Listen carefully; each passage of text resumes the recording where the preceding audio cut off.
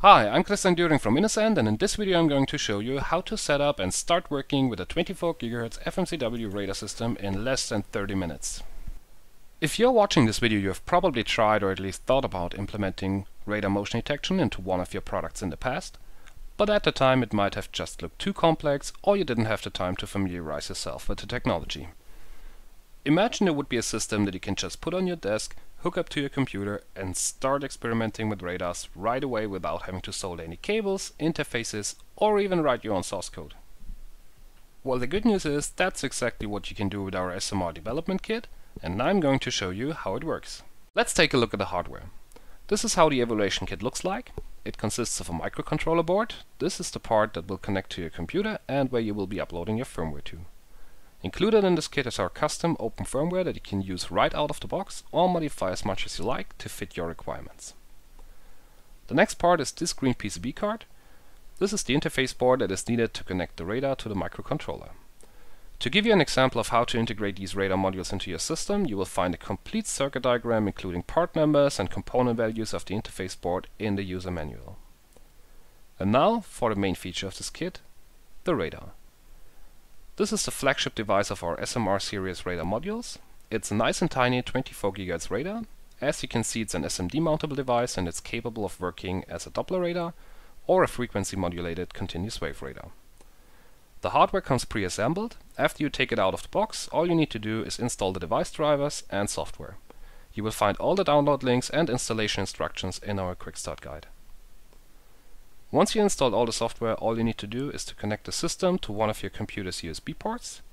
And once it's connected, the LEDs on the unit should turn on, and we are ready to take a look at the software that comes with the system. Remember that I promised you that you will be able to set up the radar in less than 30 minutes? Well, you will be spending the better part of this time downloading and installing software.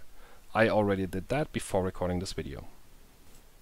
What you should end up with after the installation are these two programs. The one on top is the system workbench for the ST controller board, and the one below is our graphical user interface for the radar. This will help you to see the signals that come out of the radar, but let's start with the system workbench first. This is the software you will need to be able to program the microcontroller. Once you started, it asks you for a workspace directory. You are free to choose where to put your workspace. I put mine in Home, Software. It will ask you for a workspace directory every time you start it. You can disable that by clicking the checkbox here. It should come up in the welcome screen. In that screen, just click on the workbench icon in the top right corner and you will see an empty workbench. Now it's time to import the firmware. It's included in the software package that you have downloaded from the EVV page. In that package you will find a folder called SMR Eval Kit. This is the folder that contains the firmware. You can just copy that to your workbench folder.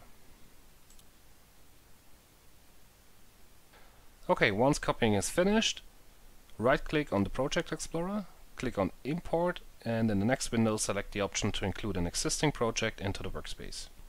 Click on Next and select the firmware directory.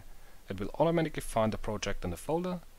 Then click on Finish and you should see the project in the Project Explorer. Okay, before we start the radar for the first time, let's check what the configuration settings are. To do that, go to the configuration file and check the modulation, for example, or the start and stop frequency, or whatever you would like to change. In this case, the radar is already set to CW mode. This is what we are going to take a look at first. To compile and upload the software to the controller, right-click on the project folder and then select Clean Project.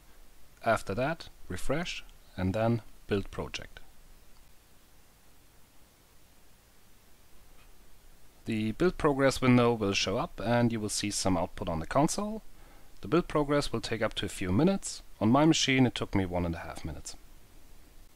After that is done, it's time to upload and start the firmware. To do that, click on the debug icon and select AC6 STM32 as your target. The ST software will then upload the firmware to the controller and it will notify you that it will switch to a debug perspective. In this perspective you will find all the debug controls to start, pause and stop the controller, and what we do next is to click on the Run button to start the execution of the firmware on the device. After that we start the SMR Evaluation Kit user interface. In here we need to select the right COM port and click on the Connect button. The firmware includes some calibration modes to set the radar to the right frequency. While this happens, there will be no output signal that's visible in the interface, so don't get nervous if it takes a few seconds until signals show up after you have clicked on the connect button.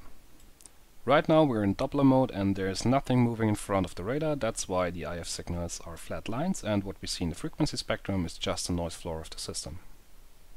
When I move my hand in front of the radar, you will see some sine waves in the I and Q channel, and in the FFT you will see some peaks either on the left side or on the right side of the spectrum. That just depends on the movement direction of my hand. One side represents all the objects that move toward the radar, and the other side shows targets that move away from the radar. Alright, so much for the Doppler mode of the radar. Now let's take a look at the FMCW mode of the radar.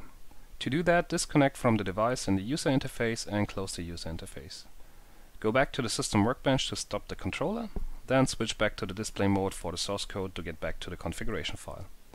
In here we change the define for the modulation from 0 CW mode to 1 FMCW mode. In order for the changes to take effect, we have to rebuild the project. To do that, right-click on the project folder and select Build Project. The build progress window will show up again, and once this is finished, go back to the debug mode and restart the processor. After that, make sure to restart the user interface, click on Connect, and we will see that the modulation has changed to FMCW. What you see now is that you don't have any straight lines anymore, even though there's nothing moving in front of the radar.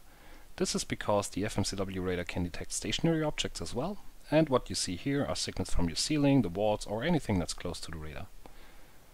And that's it. Now you have a radar sensor that's ready to go, and you can go back to the software, take a deeper look into the firmware we provide with the system, or modify some parameters and play with the radar. How fast have you been able to set up your system? If you like, please share your experience with us in the comments below, and thank you for watching.